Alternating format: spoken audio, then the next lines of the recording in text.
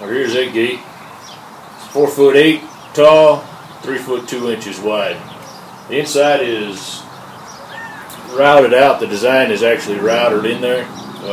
Sure wish I had Izzy Swan's big CNC machine, but if you want to see how I do it, check it out. So I'm starting here. I have some 10-foot 2x6s. I'm cutting them down to 5 foot each. Now I'm just taking off of the little rounded edges to get a good glue joint. I do that on both sides of all the boards.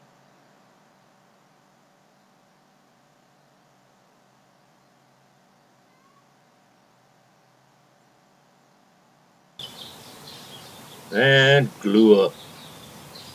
At this point I'm out having it.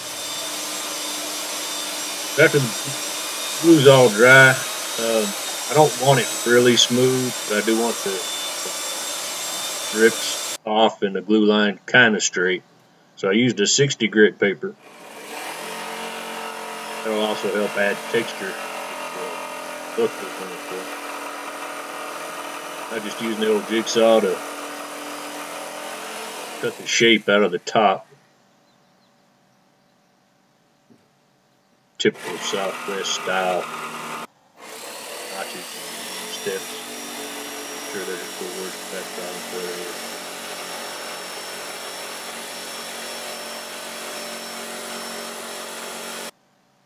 They're just using the router and a little sled. The sled rides across, you know, the whole thing. The edges are, it's got a 4 inch around, or 4-inch lip around it all, and that's what the sled's riding on.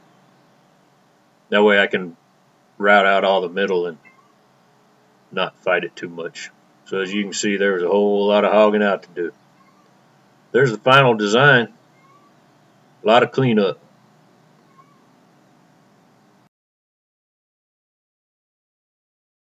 Alright, so there it was. Now I didn't show routing the edges or doing any of the sanding inside. I used a 1/2 inch chamfer bit on the inside edges to go around everything. With the roughness of clearing all that out with the router bit, it left lots of good grooves and edges, which is the look I was going for. Kind of gives it that hand carved feel. And then sanded the inside just to kind of get rid of any swirls and any circles left by the bit. Again, to give it that old hand carved, looks like it's been around for 100 years. Now the customer's going to do the finishing on it. Hopefully I'll be able to get some pictures once he gets that done and mounted. So that's how it was. I hope you enjoyed that little video. Took, I don't know, quite a bit of time to route all of that out, to hog out all that material.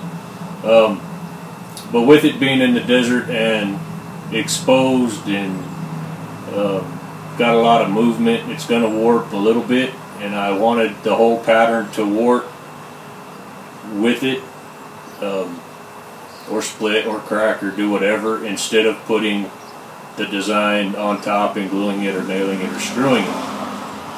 So that's why I chose to do it that way. And I think it looks really, really good. In fact, I have another blank on the workbench because I'm going to replace a couple gates of my own in that same kind of style. Not with the Z assemble, but with something.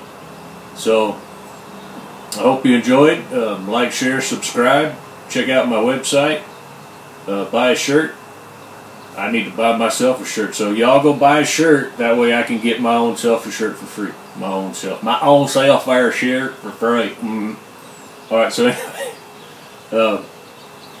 y'all have a good day.